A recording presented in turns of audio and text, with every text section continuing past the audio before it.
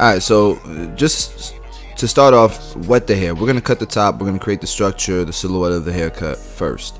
So we're wetting the hair, and all I'm doing is I'm starting to create pretty much a perimeter all the way through. I'm cutting the sides, the length on the sides first to about finger length, because that makes it easy for me to just blend into it.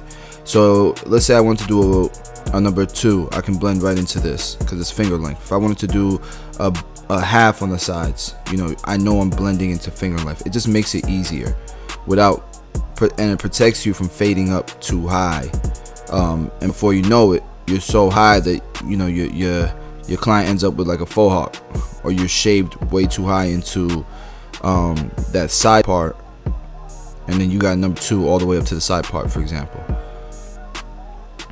Some people will just do clip over comb. For me personally, I like this technique better. For me, clip over comb, you can't really see the length you're retaining above it. And when I get clip over comb done on myself, people always end up going up high, bringing my perimeter higher than my parietal ridge. Parietal ridge is just pretty much where your head starts to curve into the top of your head. And these aren't fancy words, these are basic barber school words that you learn in barber school. I already know the trolls are gonna come out on the comment section when I use those words, but those are basic, barber school textbook words. Okay, and we're just doing the same technique all the way through.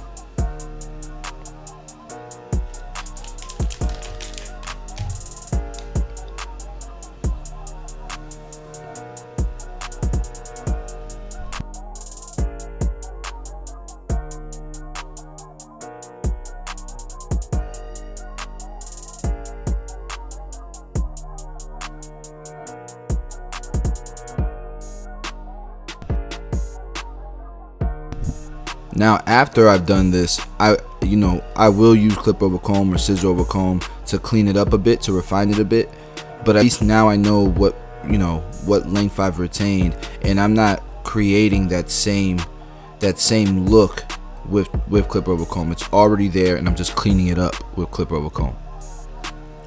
So now we're cutting the top, and I hope you guys notice the multicam action. So I got 2 cameras set up, one on my chest, one on the sides, so you guys can actually see, or I'm trying to make it so that you guys come from every angle.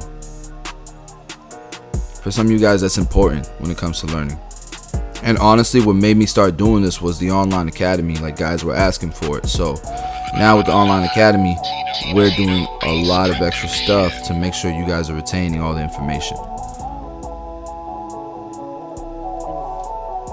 And at this point, we're just doing horizontal sections, and we're just making sure that we're cutting everything straight across. We're not curving anything we're not following the shape of the head, we're just going straight across.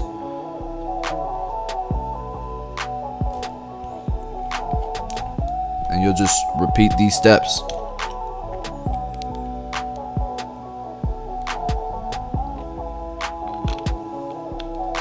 And of course, I'm using the 245 Evo shears. The shears are 6-inch shears, like everybody's always asking in the comment section. So they're 6 inches.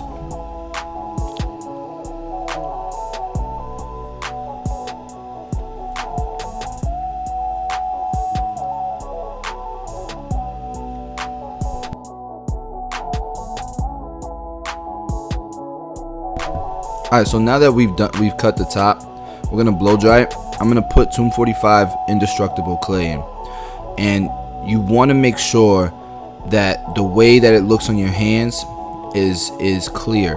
If it looks clunky in your hands, it's gonna look clunky in the hair. And I'm starting from the back and I'm applying it to the front. Now that it's in the hair, while it's wet, I'm gonna start to blow dry the hair.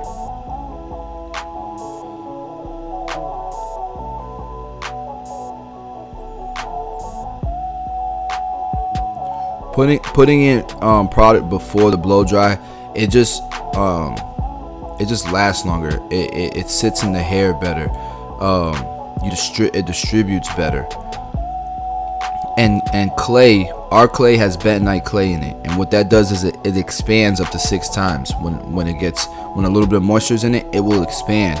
So that'll give the hair a little another coat of thickness. It'll be fuller looking. The volume will stay longer, the hold will be there longer. So that's the whole idea. And then after we cut it, we'll do some scissor over comb, we'll refine it. After we fade it, then you can put a little bit more clay, to give it the finished look, or you can cocktail and put like the Victory Fiber, put the Royal Wax, the 245 styling pucks, whatever you want to do for a finishing look. Put some hairspray, whatever you want to do.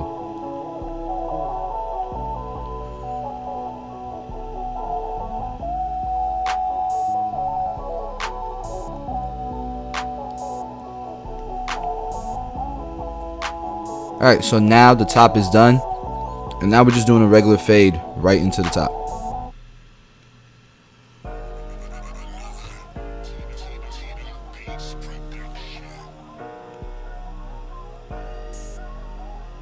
And you guys can follow along with the color chart in the bottom left corner, using the Cordless T outliners to ball them out.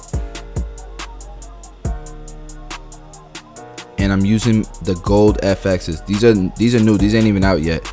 So I got invited to an event at the CT Barber Expo. Only 100 people got a gold ticket to enter the event, and every person who got a gold ticket got a clipper for free. So they did the unveiling of this clipper. They did like a whole Steve Jobs type thing.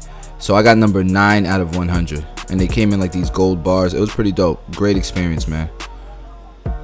So all I did to fade this out was I used my clipper closed, and then I opened it up. I went up almost halfway, and then I opened it up a little bit more, went up about 3/4 of the way, and it was blended. You guys see how high I'm going. Now open it up a little bit more, go up about 3/4 of the way, and it's blended.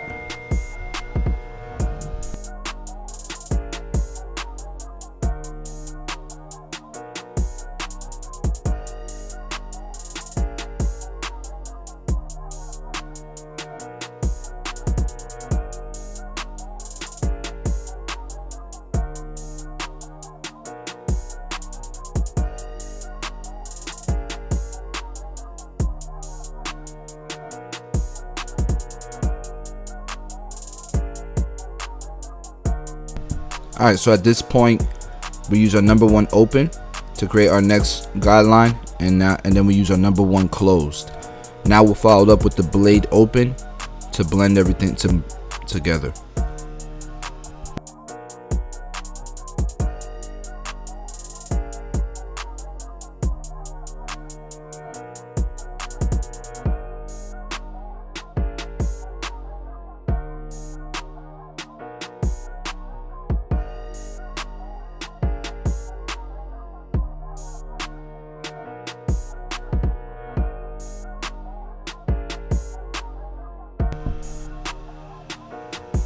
Alright, so at this point we're using our number 2.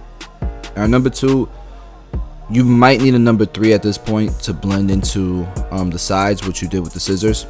But a number 2, as you can see, did pretty good. And we'll follow it up with the 1.5 guard, because it's still a little bit dark, just to soften it up a bit and blend it from the 1 open to the 2.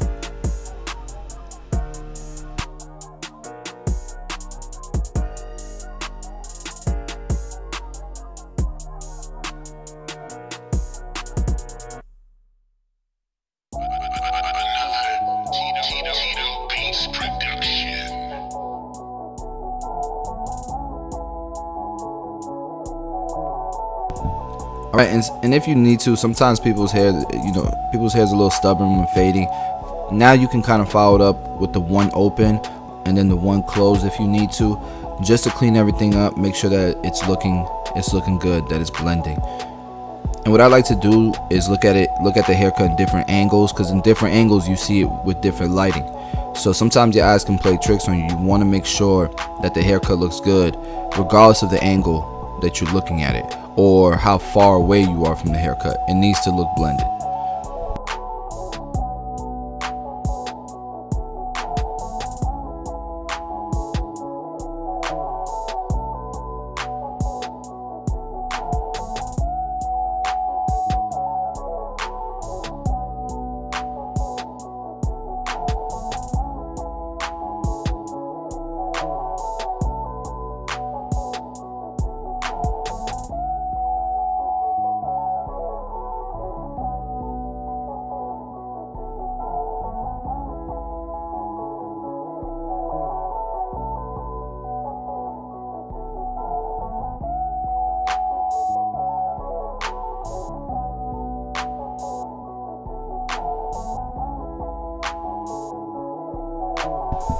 Alright, and this is what I was talking about, you know, just refining the haircut.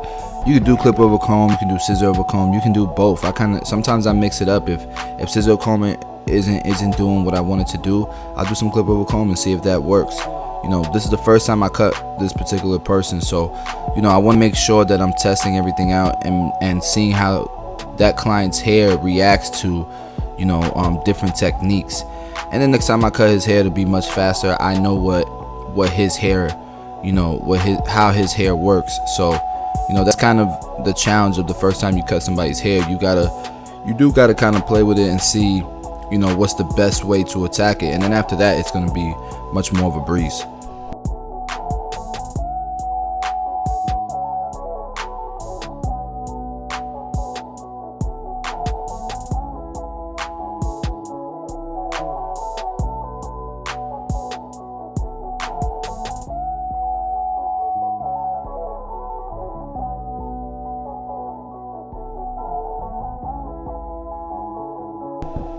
And it's pretty much the same steps on the side. We'll do our number 2, followed up with the 1.5 guard, and then the 1 open to the 1 close, just to make sure it's blended nicely. And then we'll refine it with scissor over comb and or clip over comb. So same steps, just follow along, guys.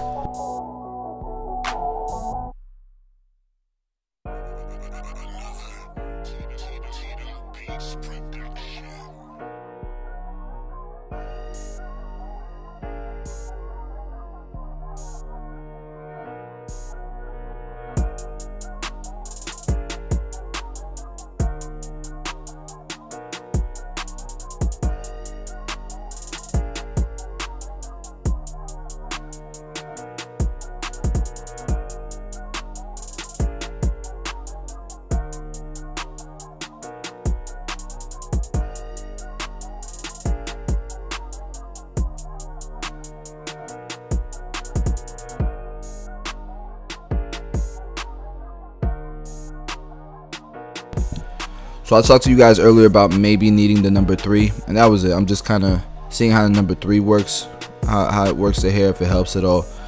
And but the idea is we do want to keep some type of ridge. That's our perimeter. It's more like a UK style thing. Some people don't like it, some people do, but for me it's important to be diverse and be able to do everything decently. Like do some things great, but make sure you can do other things too. And I think that's important. That's one of the things that I'm working on.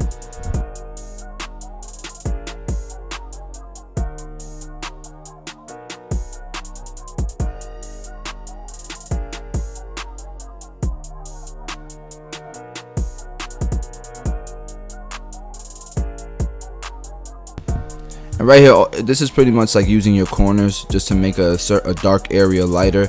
So in indent areas, you can do that point cutting technique just to clean it up a bit. And here I'm doing clip over comb, again refining it, but the shape is already there. So I'm not trying to, like you can see, I'm bringing my comb out. I'm not trying to shape it with clip over comb because I don't want to mess with that ridge that I created.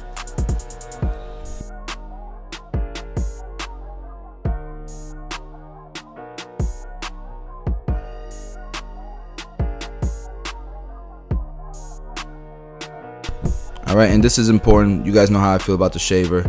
Just gives it that extra lightness that gives it some pop. And this is pretty much the cut, man. This is the blend.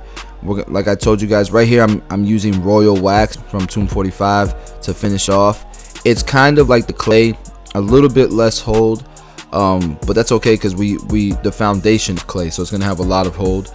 But the wax has good hold too. It just has a tad bit more shine than the clay. The clay is a matte finish, it has no shine. The wax has a 1 out of 5 star rating for shine, so it gave it just a little bit of shine, just for some, you know, shine gives like a smoother look as well. So that's the whole idea of why I use shine. And that's the finished look, guys. Let me know what you guys think in the comments below. Smash the like buttons, and if you're not subscribed, you're new to the channel, subscribe, because we'll be continuing to put out some dope cuts like this, man. But that's the finished cut, man.